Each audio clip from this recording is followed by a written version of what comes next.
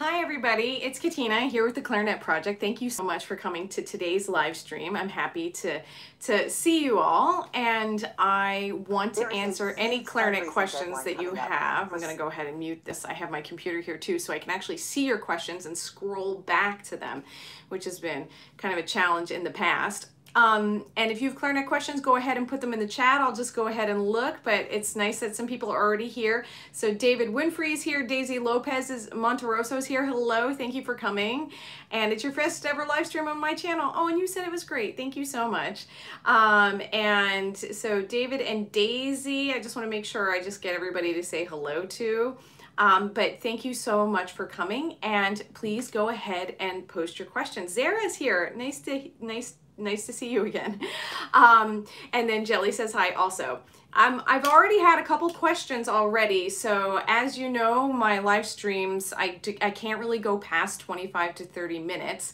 So I try and get to everybody's question as they arrive, but sometimes I can't get to all the questions. Wow, that really messed up my hair. So one of the ones I missed before is how do I prevent a fuzzy sound, which is such a great question. I'm really happy to answer it. The first place I actually want you to check is your reed. A lot of times reeds can give you that fuzzy sound, and your mouthpiece also. So if you don't have a good reed mouthpiece combo from the beginning, that can cause some problems and give you some challenges. So I just want you to double check that first. One of the ways that you can prevent a fuzzy sound from your reed is trying to go down a half strength in the reed and see if that clears up your sound. That will definitely work. You want to make sure that your mouthpiece doesn't have any chips in the tip of it. Any chips or cracks in there, that can cause your sound to be funny and fuzzy and squeak. Also, same thing goes for your reed. If you have any chips in your reed, cracks in your reed, that's going to cause problems as well. Another thing that I have noticed for me personally, if my reed has very fibrous fibers, sort of rough fibers, I smooth out my sound a little bit by smoothing out the reed itself. So I'll take a piece of paper and I'll put it down on a desk or something, and then I will rub the reed on it on the back and then the front, smooth out those fibers, and that can actually help get rid of that fuzzy sound. And for people like me that are sensitive to the reed, so if the reed's at all rough, it'll bother my lips, especially in the winter time where the air is a bit drier and my lips are more chapped. So that's one way that I smooth out the reed to help with that fuzzy sound. All right, so if your reed is good and your mouthpiece is good, I need you to double check your embouchure. Make sure that you have your lip firm on the sides. Don't pull back your corners too far. It's like you're saying ew. Bring them forward, ew. You want them firm against your teeth. You can still have a little bit of a cushion right there and nice firm muscles going down into a pointed chin. This is our ideal embouchure. That will help clear up your sound as well. If you are bunching or biting the reed, that's another place where I see fuzzy sounds. So those are some of the things that you can do to help with that. Okay, all right, so let's see some other questions that we have. Reese cup, which is how I'm going to say that because there's some extra letters in there. How often should I put joint grease on my clarinet? I've had it for a year. That's a really good question.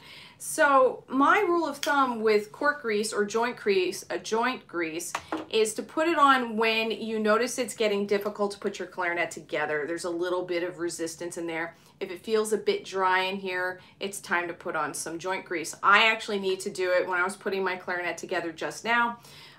It was resistant for me, and I thought I really need to take some time and just put some cork grease on here. And really, when I say take some time, it's probably about 8 seconds of my time to put cork grease on there. In the beginning, when you have a brand new clarinet, you're going to put the joint grease on more frequently than you normally do because you're breaking in those corks. In the winter, I also find that I do some more because the corks dry out more, but they also shrink a bit, so there's less resistance in the winter because there's not as much humidity in the air. In the summer, when there's more humidity here, especially in Virginia, my corks expand, so it can be harder to put the clarinet on there, and then I need to put more cork grease on. So I just do it as needed, and those are the ways that I can tell that I need to put more joint grease on. Good question. Hello, Leanne, and goodbye, Leanne. How often? Okay, I got that one. Tyler, hello. How often? Okay, wait, I'm getting the joint grease a lot, so I'm gonna move on. Life of Shania. I honestly can't get my A flat scale correct. Can you help? Okay, so let's talk about some traps that are in the A flat scale. We have B flat, E flat, A flat, and D flat in this scale. It took me a second to remember which ones I needed to put in there. All right, so you're starting down here on A flat, and then you have that lift of 3 fingers to the B flat, which is sort of weird. It's like you're lifting up a lot, and then you just lift up once to C, and then that D flat is right there. So the way I learn scales and the way that I encourage students to learn scales is to talk through the scale first. Talk through the scale first with the music, especially if you're a visual learner and you need to be reading the music. So this is how I would do it. A flat, B flat, C, D flat. Do not call it a C sharp. It's going to throw you off and you will make a mistake because you're already playing a C. So you need a D flat here. E flat on the side because of the way you're moving from D flat to the E flat. F is another big lift. Open G, side A flat. Keep your fingers curved and close. You're going to drop to this C right here with your register key down in the back. D flat, E flat. So you have that exchange. C, D flat, E flat, F, G, A flat. And then you say it going back down. Once you can say it correctly up and down with the music, it's time to take the music away, say it up and down, and then once you can say it up and down, that's time to play it. Play it with the music. Once you can play it with the music without any mistakes up and down, then take the music away and see if you have it memorized. If you make any mistakes, stop immediately. As soon as you miss something, stop. And that's where you need to fix it. Don't keep going. Don't go back to the beginning of the scale and try it again from the beginning. That's why when I judge competitions, the beginnings of scales are very strong. It's usually the middle and especially on the way down where people make most of the mistakes. So if you do these steps and you build a strong foundation, like you're building a foundation to a house, then you'll be able to play your A flat scale or any of your scales, especially in a high pressure situation, because that's really what we're going for here. Of course, in an ideal world, we're learning our scales so that we can sight read better, we can analyze music better, we can phrase better, and we can learn music more quickly, right? But we are graded on them and we are judged on them, and they are in auditions and competitions all the time. So you have to be able to play them in a high pressure, naked situation. You're not going to be, as a musician, playing an A flat scale for the beauty of the A flat scale. And it's a lovely scale, don't get me wrong. And if you can bring that musicality to an audition, more points for you. But we tend to get nervous, right? And that's when we make mistakes. And the mistakes are going to be where your weaknesses are. It always happens that way. So if you've been practicing the A flat scale and you're going along, A flat, B flat, C, oh man, I missed that D flat again. Back to the beginning, A flat, B flat, C, oh man, I missed that D flat again. You've practiced missing the D flat, and I guarantee you that's what you're gonna miss in your audition unless you fix it properly. So this is what I see happen. A flat, C flat, oh, I missed D flat again. Or A flat, C, oh, I missed D flat again, right? And they'll do that like 3 times until they get the D flat right. And it's like, oh, I got it. I practiced it. I'm done. I got D flat once, but I got 5 times wrong. So what do you think is going to happen when you play that in an audition? The 5 times wrong that you practiced, or the 1 time right that you practiced, or you accidentally got there? So really stop and fix everything. Another thing that helps with learning scales is going slowly. I know a lot of people don't like to hear this, but it gives your mind time to think. So A flat. All right, my next note is B flat. So I'm gonna have to lift up those 3 fingers. And I know it feels weird, but B flat feels pretty solid. All right, now I just lift up one for C, and here's the trap. What's my fingering? What's my next note? D flat. And if you think it through like that, and you're very intellectual about your practicing, you don't have to practice as long. Your practicing is more efficient, and you will remember the scales longer and do better in your band tests and your auditions. Give yourself time to think. The part that's always amazing to me as my own playing, in my own playing and as a teacher, is that when I give myself time to think, or my students take their time to think, it feels much longer on the inside. And on the outside, it's not that long at all. So when we're on the outside listening to somebody audition and things like that, I'd much rather you go slower and be accurate than fly through that scale and have wrong notes. So that's really what you want to do. You want to take your time and give that A flat the time it needs. And it might need really 15 minutes. That's all it takes, but you have to do a smart 15 minutes with it. If you're just running through the fingerings and the notes until you get it right, that's negative practicing. All right, I hope that helps. Okay, moving on to the next question. We've got the cork grease. Okay. Oh no, Reese, my clarinet got stuck together once and I was freaking out because I thought I was going to have to bring it to the music shop. Lauren Saleo's here. Hello, I know her. Okay, so Reese, I do want to talk to you about, and everybody, about when your clarinet gets stuck together. If your clarinet gets stuck together, take it to the music shop. If you have a music shop nearby, take it, because the other options I find way more terrifying. And it's actually not that bad, but it's very scary for me. So if your clarinet gets stuck together, and usually I see it in the barrel and the top joint, go ahead and get it to a music shop. They will take care of it really quickly for you, and you're supporting your local music industry. If they charge you for it, a lot of times they won't even charge you for it. That's your safest bet. Okay, now here's what we can do. And I can actually do the one I'm about to show you without the music shop first. What I want you to do is, normally when we take our clarinet apart, we twist and pull, okay?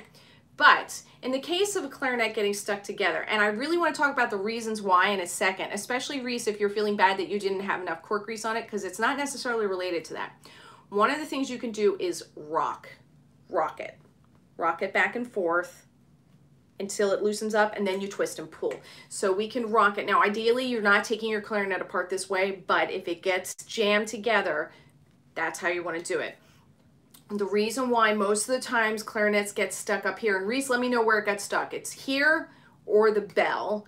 It's because your top joint can swell, especially if you have a wooden clarinet. So if you have a wooden clarinet and your clarinet gets stuck together, it's because the wood is expanding. Okay, so your top joint right here has expanded more than your barrel, and it's stuck in there. And the reason why that happens is because we don't swab enough. Swab your clarinet. Every single time you're done playing it, swab it. If you are playing for a lot, like let's say you have a long rehearsal or you have a long practice session that goes beyond the 30 minutes, swab it out. If you notice water's dripping out of your bell, swab it out. If you're getting water in your keys, swab it out. So the reason why we need to swab it is because think about the wood as, it's not alive per se, but it once was alive. So it's sort of, it's very flexible, and it ebbs and flows with the humidity that's around us. So if you're not swabbing it out, it can swell and it can expand, and that's how it gets stuck in these joints. If you live in an area of the country that gets very humid, I used to live in South Florida. It was very humid there. I now live in Virginia. It's very humid here. That can also cause the cork and the wood up here to swell, which is how my clarinet can get stuck together. All right, there are some people that, and this makes me very nervous, and it's not something I'm comfortable doing, and I'm not going to recommend it, but you may hear it, so I want to let you know about it, to put your clarinet in the freezer for a little bit, put a timer on for maybe 5 minutes, and that usually will help, and then you can pull your joints apart. The reason why I find that terrifying is I'm too scared of my clarinet cracking, and I don't want to risk it, but I do know repair technicians that will say you can do that. I've also taken orange peels and put those in my case, and that helps absorb some of the moisture so that I can get that to be unstuck. And then another one are those little silicone packets that come in, for me it's seaweed. you know, when you buy seaweed, like is there in there, and you can toss some of those in your case and that'll help. The problem is when it's stuck together, you can't get it in your case. And that is kind of a problem when you're in school and you have your clarinet out. It's very scary for those of us that have you know, wooden clarinets or expensive clarinets. We don't want them to break. So just ask your band director if you can leave it in his office. But those are some of the things you can do if your clarinet gets stuck there. So please rest assured it's not necessarily a clarinet joint grease problem, but it's actually, it can be a wood problem. A plastic clarinet is probably the cork grease though. All right, moving on. Do you have any hot tips for an absolute beginner? I've been playing for a couple of days and starting lessons soon. All right, Hannah, great question. All right, Hannah, welcome to the clarinet world. We are a lovely group of people. Pretty much in general, everybody on this YouTube channel has been really great and supportive. There are really good Facebook groups if you're doing that, with very supportive people there too. Every now and then you'll get some people that are a little trolly, and just ignore them and carry on your merry way. Most of us are pretty nice. All right, here are my hot tips for beginner clarinetists. Please make sure you have good equipment. If somebody can check out your equipment for you so that you have a good place to start, that will help very, very much. You want to have a reed that works for you, so start with a 2.5 reed. Van Doren, D'Addario reeds, those are great brands that you want to start with. Mouthpieces that come with clarinets used to be pretty terrible. The stock mouthpieces weren't great for most clarinets. The higher end Buffet, Selmer, Yamaha clarinets have good mouthpieces now with them. But if you have, let's say a Bundy or Boucher, a Vito clarinet that came with a mouthpiece, my biggest recommendation is just to upgrade your mouthpiece to a Pine Polycrystal, a Phobes Debut. So there's some good beginner mouthpieces out there that aren't very expensive that you can start off with. $40, $50, $60. If you have a little bit of extra money, you can bump yourself up to one of the Van Doren or D'Addario mouthpieces. The D'Addario XO is good. The Van Doren, I like the Van Doren 5RB Lyre. A lot of people love the Black Diamond. You can try those. And then Bakun's mouthpieces, the Hawkins mouthpieces, that's what I'm playing on right now. They're actually really great mouthpieces, very competitively priced, about $120. So you do have some mouthpiece choices to bump up to. The first thing I would say for you to do is get that embouchure going, like I talked about in the beginning. So you want your lips firm against your teeth, a little bit of cushion there, and that pointy chin. Take your barrel and your mouthpiece off together like this. Bring your mouthpiece up to your top teeth and play. It should come out as an F sharp for us. I also recommend one of these mouthpiece patches. This is a thick blank. It's one of the D'Addario mouthpiece patches. It gives you a little bit more cushion for your teeth so you have more control and you don't bite for control. That's one of the big problems I see with beginners, is that biting so that they can control the sound. If you find that you're clenching on the mouthpiece to get a sound that you like, try 3 reed. That usually helps. So once again, make your embouchure, set it, bring your mouthpiece to you. Do this in a mirror or in your smartphone so that you can see what you're doing. You want to work on that embouchure. Work on it without your clarinet. The next very important thing for beginners is tonguing on the reed. So you want to use the tip of your tongue right here, so right around the tip of the reed right there, so that you're hitting that tongue on the reed. A lot of times beginners aren't taught how to tongue. It's one of those things that gets dropped and I don't understand why. And I will have students that come in and they do this to articulate, and it's very painful. It's hard to do, and they are just powering on through, and I feel so bad for them. And once they start getting the tip of the tongue to the tip of the reed, really much easier to play the clarinet. A great song to start with for that is Hot Cross Buns.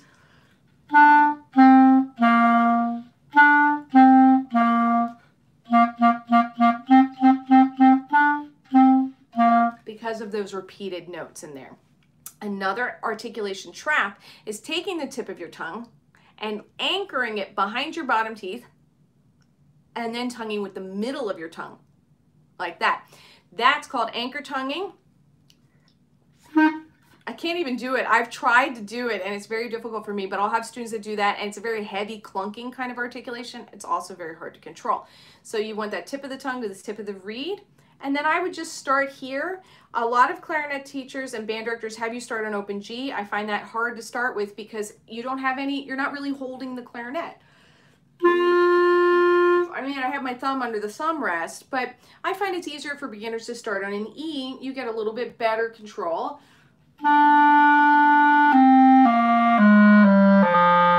And then I would walk down into the clarinet. Once you can get that G to speak without any squeaks, then play with the pinkies here and see what you can get there. So those are my hot tips for a beginner clarinet. I love that, hot tips. That's cracking me up. All right, very, very good question. Thank you, Hannah. All right, Reese, you are very welcome. Christina, could you show the correct embouchure? Okay, I did, but I will happily show the correct embouchure again because I don't see enough correct embouchures out there. And when I do, I get very excited. I've always said I want to have an embouchure wall of like a Hall of Fame, you know, and do like those collage photographs of all my favorite embouchures. But so think about, there's many ways to think about it. So find the one that works for you. These are the ones that I have used in students, with students. All right, so for those of you that put on chapstick or lipstick, think about putting on your lipstick right there and just keeping these corners in. That'll help you give some good control for your embouchure, get that idea of how that lip feels right here. For those of you that shave, I don't shave yet, but maybe one day, we pull your chin down. So some people think about it like that firmness of the chin for shaving.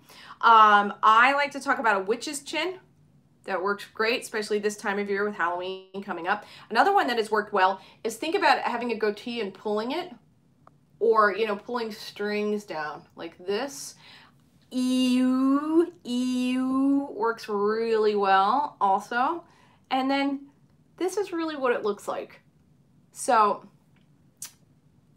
right there. And I actually do a lot of embouchure work even for myself without my clarinet. Always do it with a mirror because then you can see what you're doing as opposed to just sort of feeling it. The one that I see a lot, they call it a strawberry chin, is that. So people pull their lip in too far. Another one I see is when we talk about the lip firm on the teeth, people pull back like this and then they have a lot of leaks. So you want to pull forward but still have that firmness in there.